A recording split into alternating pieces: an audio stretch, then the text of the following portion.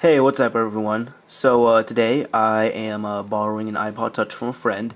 It is a third generation iPod Touch, which if you don't already know, it's technically a second generation. People refer to them as the iPod Touch third generation but MC model, because you still have to use second generation update on it.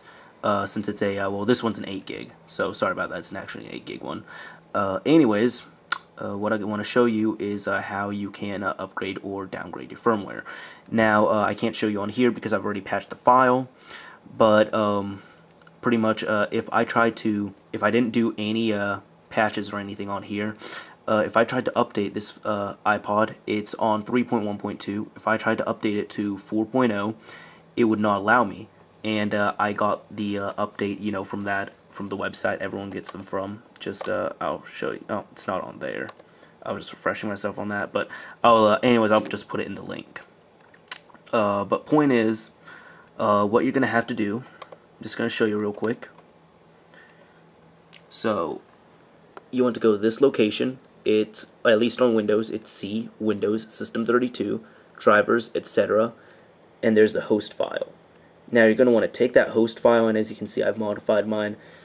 Take the host file, put it on your desktop, and then open it up in Notepad or a similar program. Here's the host file at the bottom. You're going to want to enter that just at the very bottom of it. Oh, and my focus is getting all messed up. Anyways, I'll write that down too. Well, I'll type it up.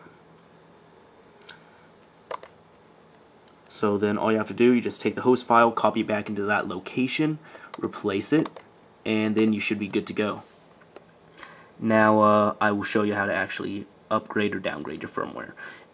This is going to be an upgrade, but you can downgrade at the same time doing the same thing. So first what you want to do is go over to your iPod. There are it's essentially the same thing, but I've done iPods and iPhones. There are differences. iPhones are a bit harder to do. Not too hard, but it's just you have to kick it out of recovery mode. There's also, you can look up a program for that too. Anyways, I borrowed this from a friend. I completely just wiped it clean. There's nothing on here at all. Like I said, it's on 3.1.2. And from here, you want to do Shift and Restore. And you're going to want to download the firmware for your device from the website that I'm going to show. Well, not that I'm going to show, but that I included. I have it on here. And now it's just going to say Restore. It's going to start extracting your software. And then your iPod's going to start doing some crazy things. So this is going to be one of the things you're going to have to go through. My iPod just reset.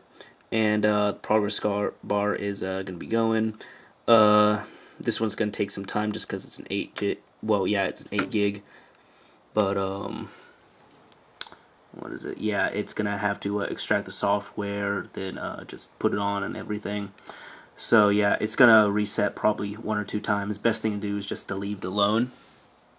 And then, it should be done. Okay, anyways, after another reset, we have just finished the update. As you can see, it is at software version 4.0. And I'll even show you on here. General, About. And as you can see, 4.0. With nothing on it right now. So yeah, that should be it. Anyways, if you have any problems, just message me, leave a comment or something. Probably better to leave a comment, just because if I can't, if I don't have time to message you, or if I can't, maybe somebody else who has had the same issue as you can help you out. So yeah, anyways, thanks for watching, and next video coming up, I'm going to be jailbreaking this thing.